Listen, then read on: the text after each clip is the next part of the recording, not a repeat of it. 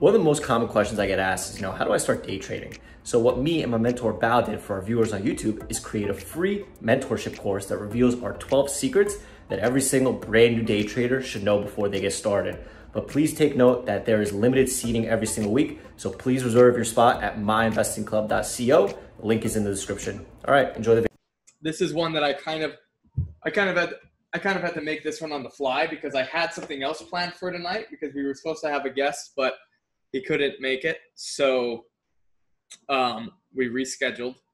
And so I kind of had to change what I was going to do to something else. I had something special planned, but we'll do that on the next webinar, which will be on the 3rd, because next Thursday is Thanksgiving. So this is a kind of one I made up on the fly, but so yeah, it should be an early night tonight, probably like 30 minutes early. But we'll make up for it on the next one. The next one should be pretty good. Anyway, yeah, so let's get started. So today I want to talk about hesitation because it's something that we all go through. And it's something that we all fight. And it's, it's not always bad. And I want to talk about that. So we'll get into that later. So yeah, so I did basically on this stock, I was just looking for reactive trades here. I wasn't trying to pick a direction on the stock. I was just trying to get some scalps off. And so, like, one thing I want to point out with this chart, something to learn here, is that these trades aren't random. You'll notice that these reactive trades are all after support breakdowns, after big moves or big red moves, or resistance breakouts, or resistance breakouts after bullish up moves. So, like, I mean, this tank through VWAP on some volume, I felt like I could get a scalp here. Right, and then this reclaim right here of the tank candle, and then VWAP, like I get a couple scalps off here. Try to recycle here, and I bail it because it's stronger of a pullback than I wanted. We break over this $6 level, and I put a buy order out for a nice scalp, little recycle here, and I gave up on it. But then we get this massive tank, and I put a nice short on. And this is the kind of scalping that should be not on huge size, but just kind of wallet patterns. And these kind of trades can just add up over time. As long as you don't go too big in these, you can take really as many as you want. And you don't have to worry about giving back profit so you can keep going. And you don't have to worry about losing on it because it's not so bad. They're just like wallet pattern scalps. And so whenever I find a stock that's kind of trading actively and reactively, I try to do stuff like this. Anything else? Yeah, and they're all after big moves that break range, right? Like break a VWAP short, rip back over VWAP long, break $6 high a day long, tank huge from high a day, quick short, stuff like that. Solo, this was a couple days ago, Monday or Tuesday. Yeah, and so this, I want to show, the only reason why I'm showing this one, this trade actually didn't work out that great, but the way I entered this trade was pretty perfect. And so this is an example of something that I like to do. I'll get in and I'll get in a size, like the starter size, to where, and this is no more than a half, probably like this trade, it was a third. I got in a third, and just basically I can sit through anything on a third. And that's kind of the point. I can sit through anything on a third. And why get in at all? Well, there's, this was kind of like that death grind stock. And on death grind stocks, sometimes you just have to get in if you're going to long it. But the problem is that you can't just long full size because it could tank completely. You just tank. And so that's why you can't go big in these, but you can ease into this kind of trade. And so what I did, and so naturally, of course, right where I bought, it was the top. Or not the top, but it stopped. Just, oh, a death grind. Well, let me just put a buy order out. Momentum stops. I remember Hey guys, my name is Tosh Bradley. I'm one of the head mentors and moderators at My Investing Club. If you have any questions about getting started in trading, getting started in MIC in general, text me at 213-458-5997. This is not a robot. It is me directly on the other end of my business line, and we'll get you in the club. We also have special promotions going on that I can get to you depending on your trading needs. Hit me up. Back to Yep. Okay, fine. And so but the point is like you prepare for that kind of shit. Like you expect that kind of stuff. So that way, if it doesn't go according to plan, you can kind of sit through it. So I just put on like a third of a position on, and then it kind of went sideways, and it was playing with 6 very hard. And I was like, you know what? I know what the stock wants me to do. The stock wants me to sell under 6, and then it's gonna fucking spike. And so like I had that in my mind. I was like, I'm gonna have to survive a 6 crack. I'm gonna have to survive a 6 crack. And so I'm like, I'm waiting for the 6 crack to happen at this point. I'm just like, come on, let's go. Let's like, I just know it's gonna crack 6. Like, there's no way that like if you have a stop at 5.99 that you're not gonna get triggered. So I'm waiting for the 6 crack, and I'm like, I have to sit through it as low as it goes. Like, I mean, if it goes under 90, I'm gonna probably sell it.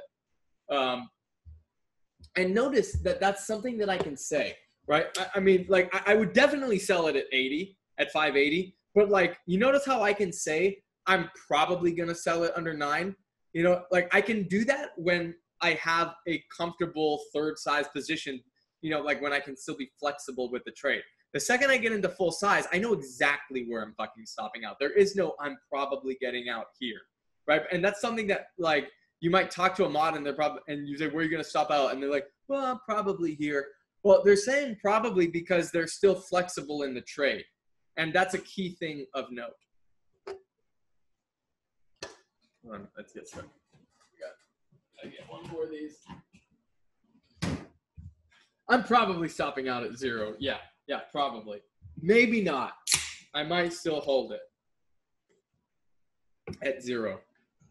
Anyway, but I knew I needed to hold through the 6 tank, and once 6 cracked and held, that's when I was like, I like this, right? Because like I mentioned a couple in like my stops webinar where I said one thing that you want, a technique that you want to do that you want to use is wait until you would have wait until the price hits a stock where you would have stopped out, and once that happens, now stopping out under that level, you have a lot more confidence because you just saved a prior loss that you would have taken. So sometimes you want to let that stop loss get tested first before you use it. Like it's a good thing to let a stop level prove itself before you use it. And I was like, well, let me see, you know, if it, and I knew then once it tanked under 6, it went to like 95 or something. Like perfect. I'm going to add here back over 6 and I can risk 95. And that's like risking 6 cents, guys. I'm risking like 6 cents now.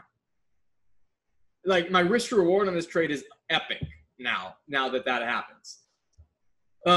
Anyway, the other factors on this trade, it was an electric vehicle hype. You know, it's a VWAP reclaim. You know, I'm buying the dip. And I'm not afraid of VWAP dump risk, right? And one thing, the reason why I'm not afraid of VWAP dump risk, 1, because I wasn't in so big, and 2, we're in a bullishly controlled market. If we were in the market 3 months ago, I would be nervous as fuck about a VWAP dump, right? But here I'm less. Like now I'm like, you know, let's see if it can dip to VWAP, and maybe if it holds, I might be able to get some low 90 orders. Who knows? Oh God, what is it? Every time I say fuck? Oh, fuck. Oh, shit. I didn't mean to do that.